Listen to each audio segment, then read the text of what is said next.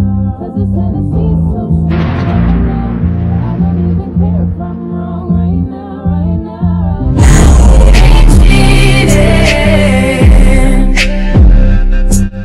now. What's up, YouTube? Your girl's back with another video, and today I'm just gonna be giving you guys a life update, let y'all in on what's been going on, because I know since my last story time about getting kicked out, people have really been asking me like what's been going on since then, because you know all this occurred back in like May. Basically, that's what I'm gonna be doing today, is telling you guys what's been going on, how I've been handling stuff, has anything changed, you know, just stuff like that. Before we get started, make sure you guys get this video a big thumbs up. I need all the help I can get, because YouTube been trying to stop your girl bag, you feel me? Like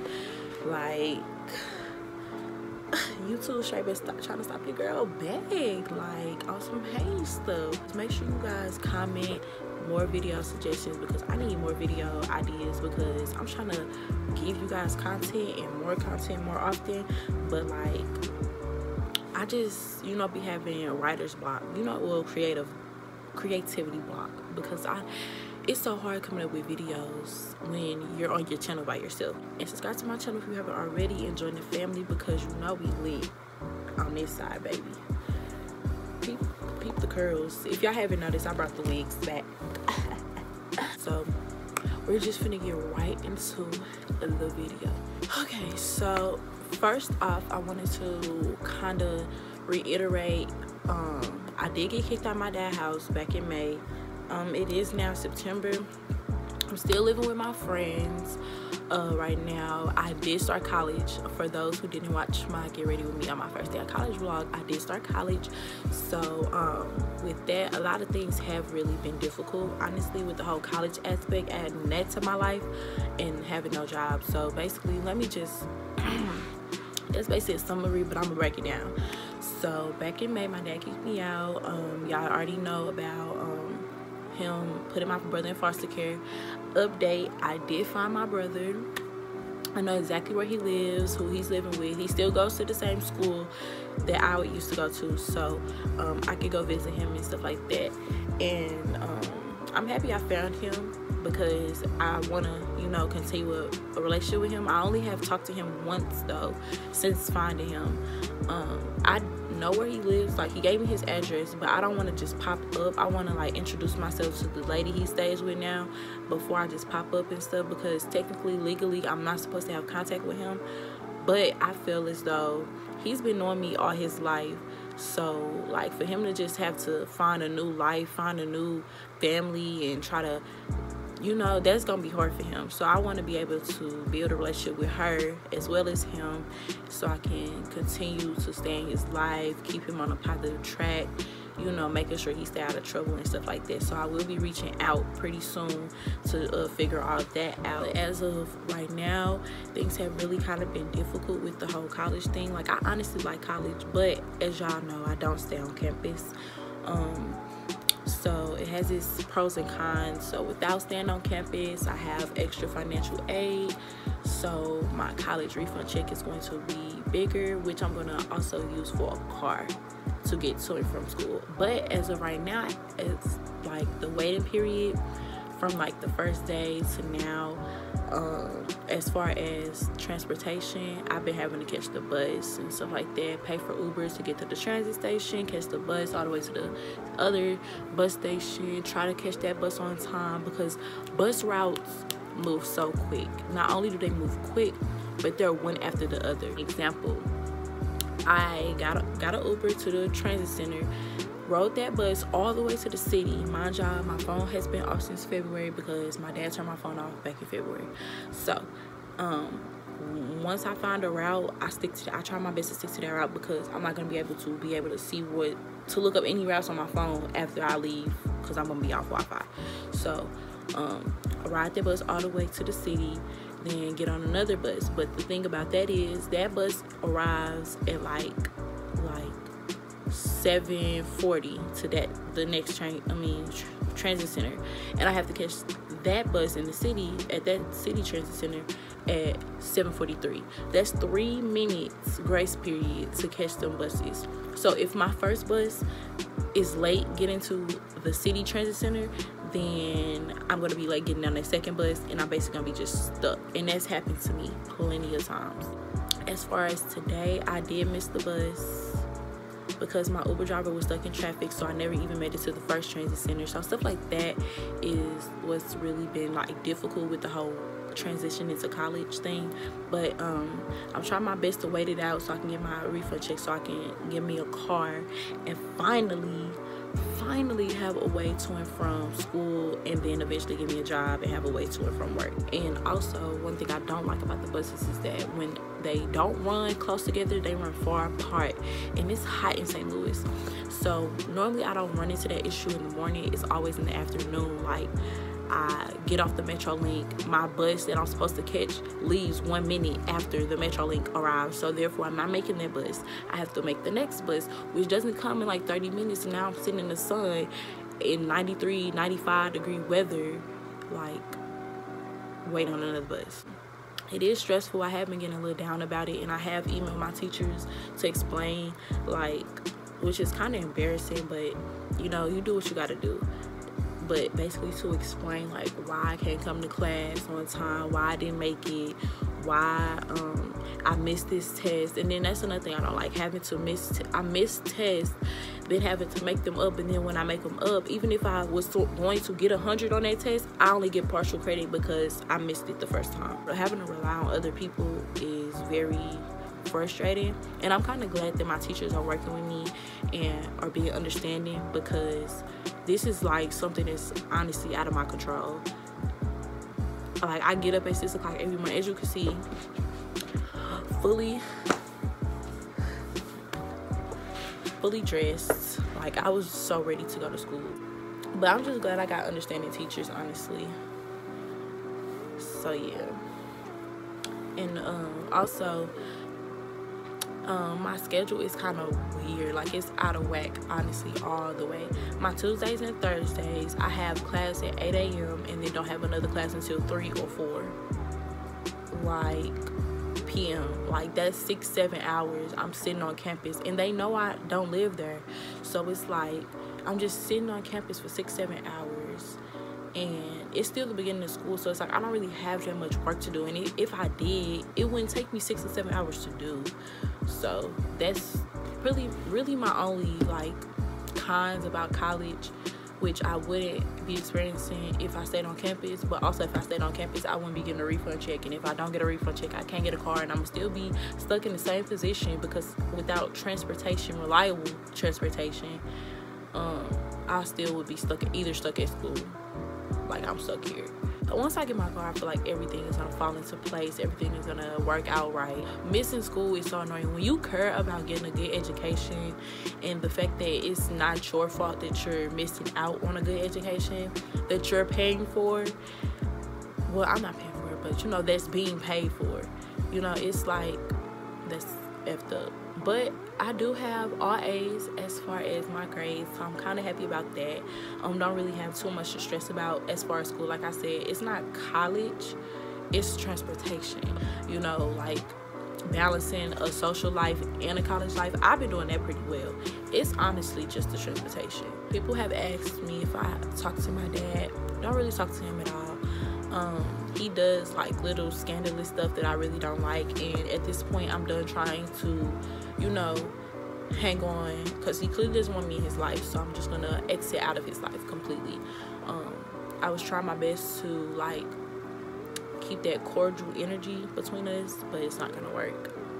Example, my father, before he kicked me out, he gave me a like a little health credit card thing, like debit card thing, so like I get points and money. The points turn into money for the card. Like, if I go to like a doctor's appointment, if I get like STD testing or like diabetes testing, stuff like that, I get points throughout the year, and those points add up into money, right?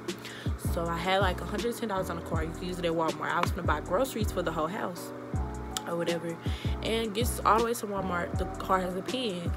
So I called my dad. I'm like, what's the pin on the card that you gave me? Oh, I don't even know what you're talking about. I'm like, you gave me my home health state card or whatever.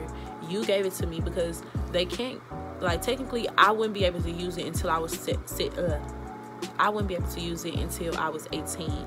So that means when you set up the account, you made a pin for it. And I'm pretty sure the pin number is like the pin number he uses for all his other cards, because why would you use a different pin number? You know, something that you were gonna forget. So like, he just wouldn't tell me the pin. I know he knows it. He just wouldn't tell it to me because for whatever reason, just to be evil, you know. And I also was thinking about like going to church one day, going to the church he preaches at and exposing him. But I don't know if that's the right idea or the right thing to do. Another thing I could really talk about that's been going on in my life is these F-boys. I'm gonna try my best to stop cussing so much in my videos, but these F-boys, like, it's crazy to me. Like, this one dude I was into, it's weird, like, he was into me and I wasn't into him because I thought he was my ex's brother, like, close friend, but apparently that wasn't. So when he was trying to mess with me, I wasn't trying to mess with him because I had just got out of a relationship, and the first thing I'm thinking is, why would I go and date my ex's close friend? Like, that's messed up. But it turns out they wasn't friends at all, whatever. So I gave him a try. Wrong decision, because I caught feelings and he stopped liking me. At least I thought he stopped liking me. He started acting real weird towards me, like real disrespectful. I'm like, you were never like this at first, so why all of a sudden you give a boy a chance after he's been basically begging you to mess with him and to be with him, and you give him a chance, try to learn him, figure him out, bond with him, and he do something to F it up? Like, what was the point? You should never even told me that you liked me in the first place then. What was the point? What did you think was gonna happen? But yeah, now it's like, not to say I'm in a whole phase, but I'm entertaining and testing my options because I'm tired of like I'm the type of girl, I'm a relationship girl. I want a relationship. Like, not to say I need somebody, but I prefer to have somebody to myself type thing, you know?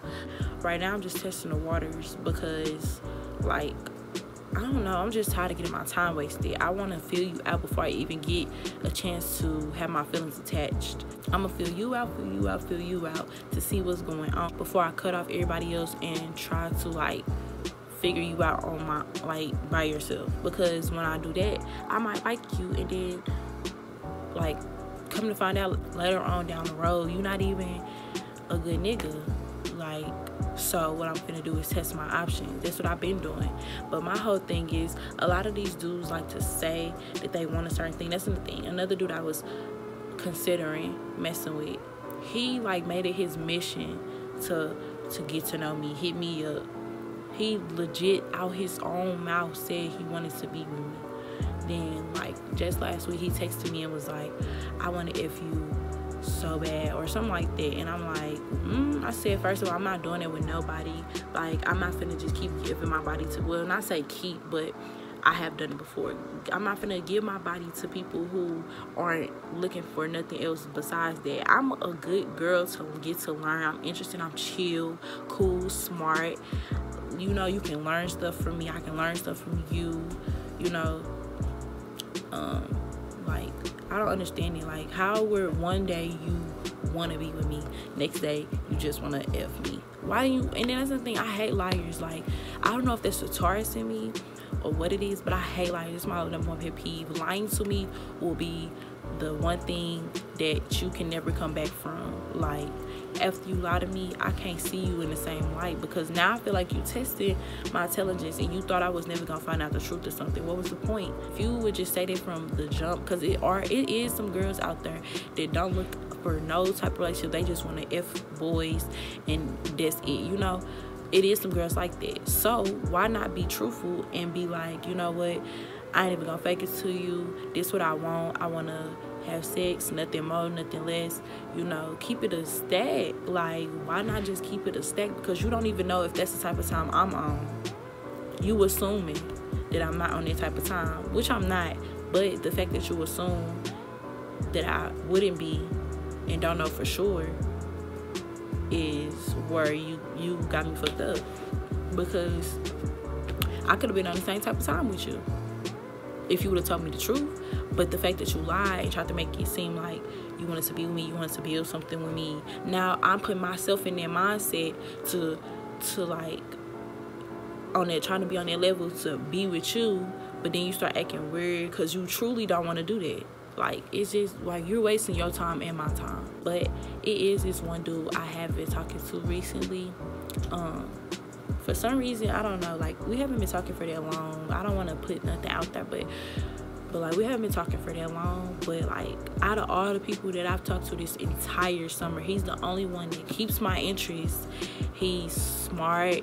He like supportive, but he not clingy, and he not, you know, like forceful with nothing. Like, I kind of enjoy that a little bit. I don't know what it might turn out to be, but like, so far he's the only dude that's like piqued my interest for real. Like, not to say I like him, because I don't like him. We in a stage of getting to know each other, but he a cool dude. Like, all the other niggas I was talking to, they were either like lying to me, saying they wanted to be with me, trying to suit my head up so I can only mess with them and nobody else, and whole time they don't even want to really take me serious as far as relation wise, or they only want sex from me, or they're not interested, they're stupid, I can't keep a conversation with them, or they want too much attention from me, they want the girlfriend out of me but don't want the me as a girlfriend title. Like, they want me to like, oh, you never text me back, you never text back. I'm not your girlfriend. Plain and simple. I don't need to text you back if I don't feel the need to text you back. That clingy stuff is so annoying. Like, if I'm not blowing your phone up wanting your attention, you shouldn't be blowing up my phone wanting my attention. Especially if you're one of those other things. Like, y'all be wanting me to text y'all back so much, but be wasting my time. But compared, like, so far, he hasn't done none of that. Like, well, or they like the whole forcing stuff. Like, they want me to cut everybody out. Like, oh my gosh, you don't need to talk to nobody. Da, da, da. Okay, what if I cut off all these people and you end up being shitty? Then what? Now I just lost all these people, these potential boyfriends I could have had, because I cut them off thinking you was on something, because you wanted me to cut them off, because you want to force a relationship. That's nothing. I don't rush into nothing. I will take my time. That's how I've been figuring out people. Because if I ever was to rush into anything, not knowing the person completely for who the fuck they are, like behind closed doors, then I would be in some real deep shit, and my feelings would stay hurt. As far as that's really all the bad stuff that's been going on in my life. Good stuff I could say, having good grades. Like I said, good grades. I really been managing, honestly. God has been pulling me through. Like, I'm trying my best to hold on to the faith, keep the faith. God has been really getting me through a lot of stuff, as far as not letting things really turn me down to the point where I just don't feel like doing stuff no more. Like, I get to that point sometimes. If you follow me on Instagram, you know I get to that point sometimes where I'm like, F school, I'm not doing this is too much, I can't do it, like, it's so stressful, it's making me mad. You know, I was getting to that point, like, where I was feeling that way, but God wouldn't let me act on it, you know. So and he always been finding a way to get me out of stuff that's been happening. Like, he'll put little obstacles in my way and then be like, I'm just playing.